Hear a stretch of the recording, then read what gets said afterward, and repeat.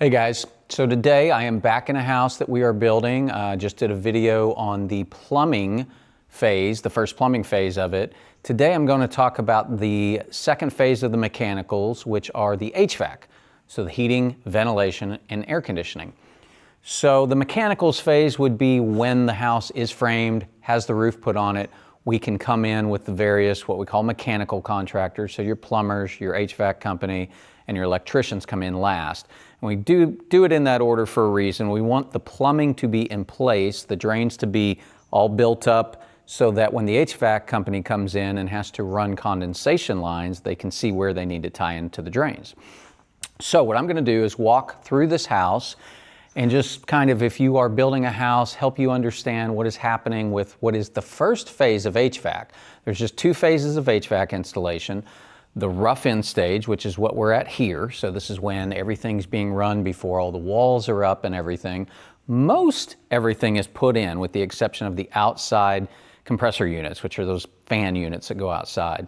Otherwise, most everything else has been put in. They don't put the grills in because you wouldn't get those until you have sheetrock on the ceiling and everything. But other than that, all the ducting's run and all that. So what I'm going to do is walk through the house and show you the processes, what goes in at this stage. Talk a little bit about this house and what we did with the fact that it has two systems, plus one of them is what we call a zoned system.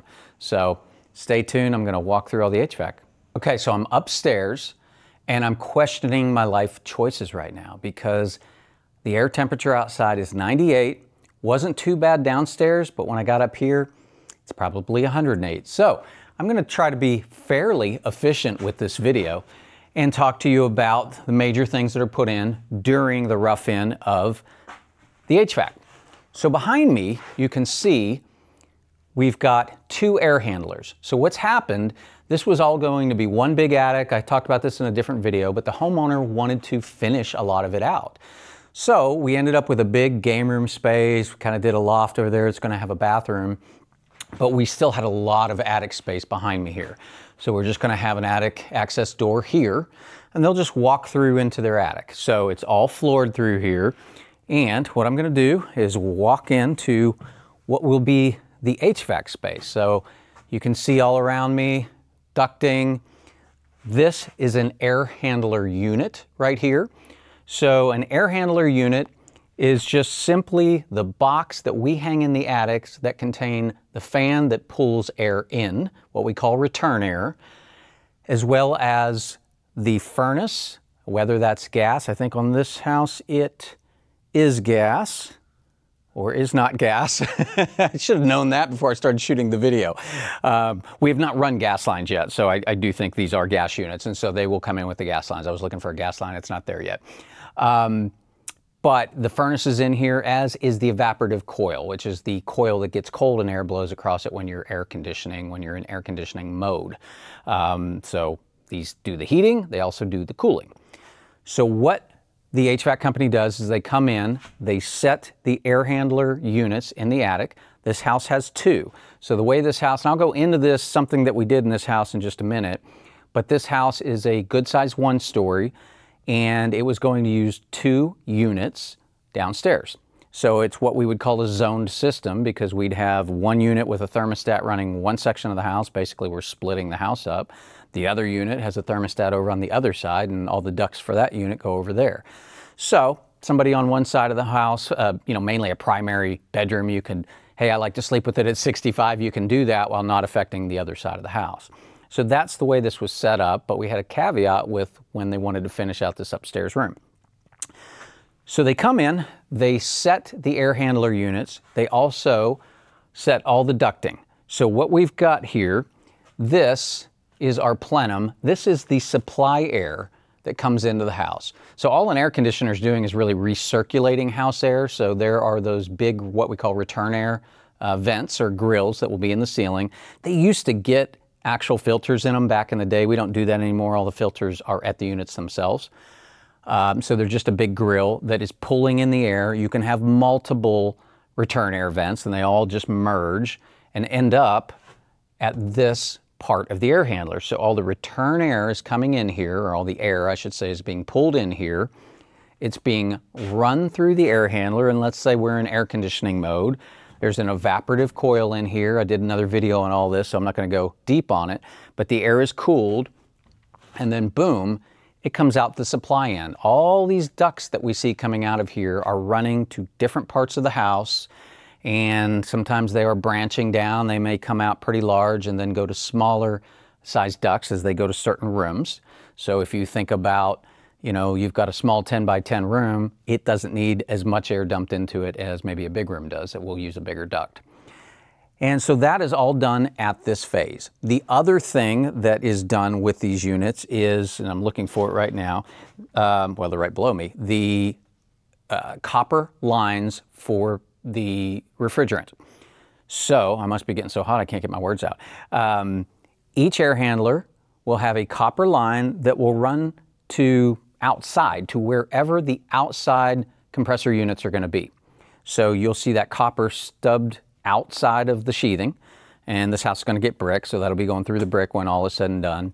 They come back at the end and set those units, but that's what the copper line's for. It runs refrigerant back and forth, down to the outside compressor, up to the coil up here.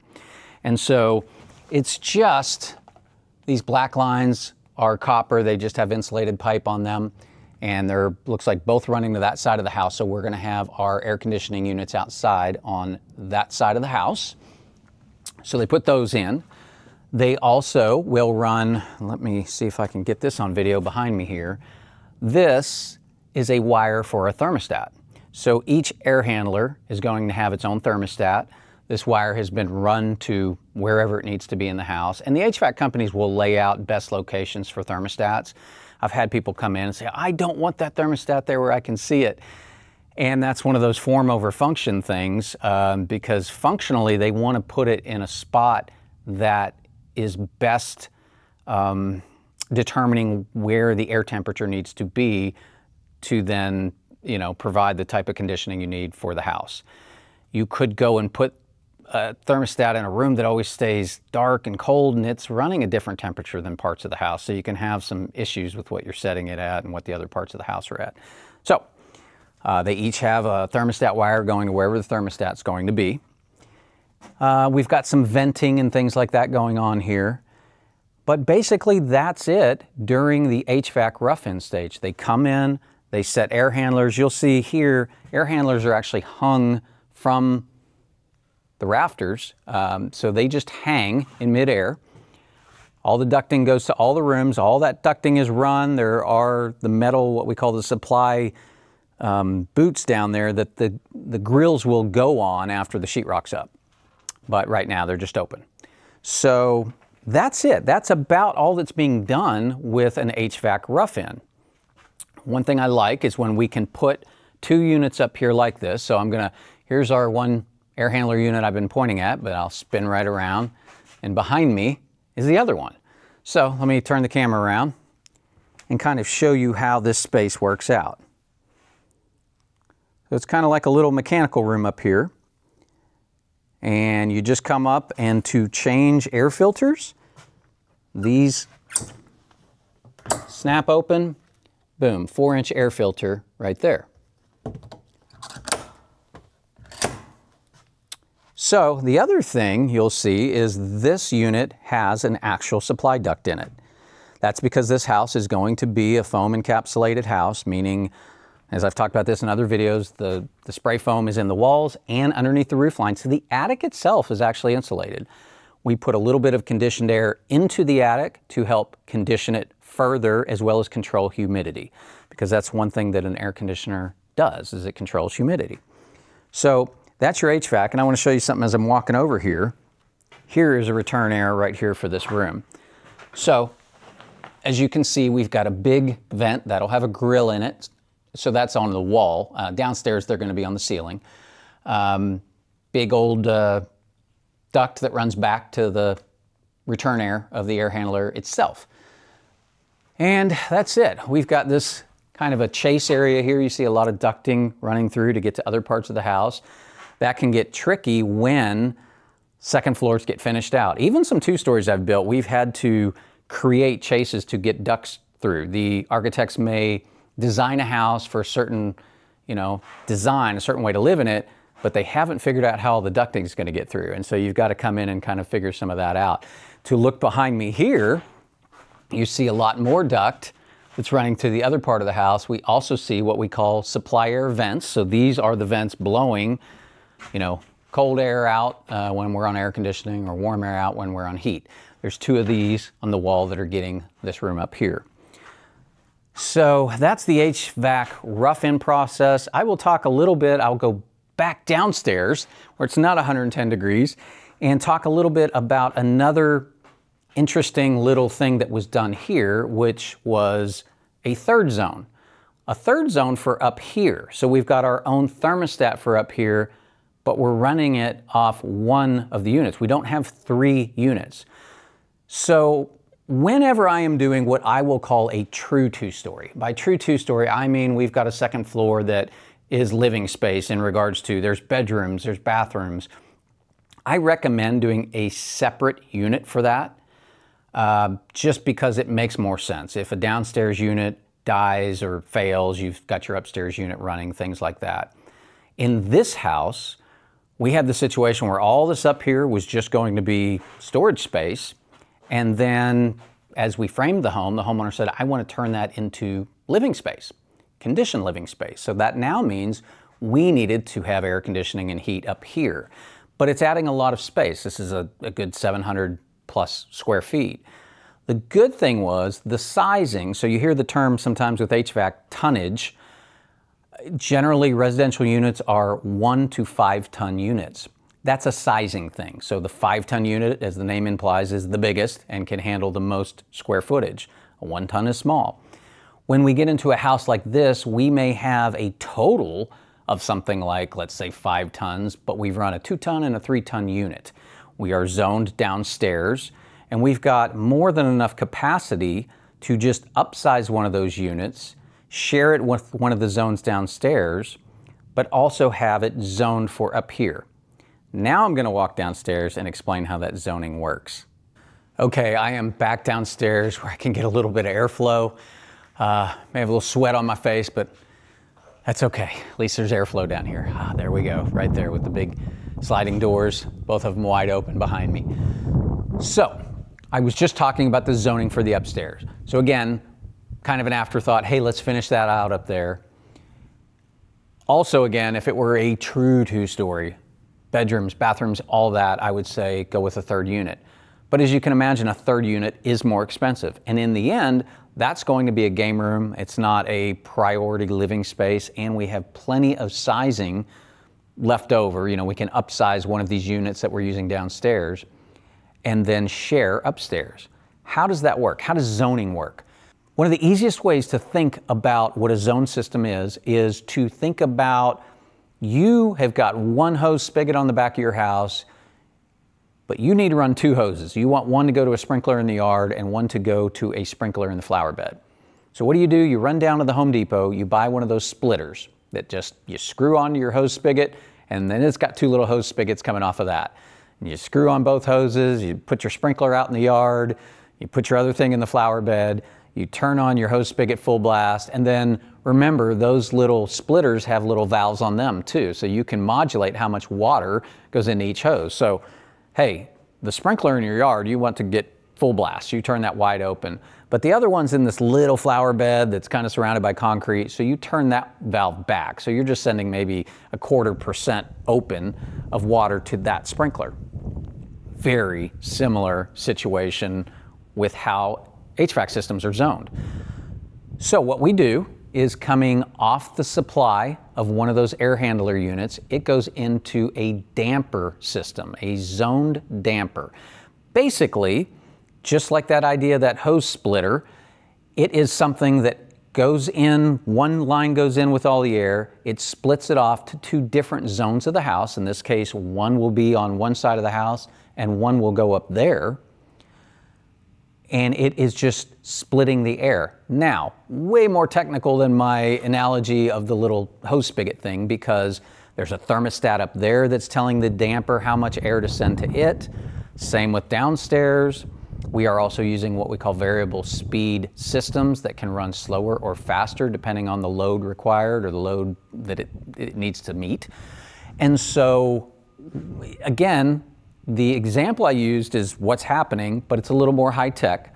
So let's say the people on this side of the house want to keep it at 70 degrees. And let's say it's 95 degrees outside. So we're already very hot outside. The house is under a lot of load. The system has to run full blast.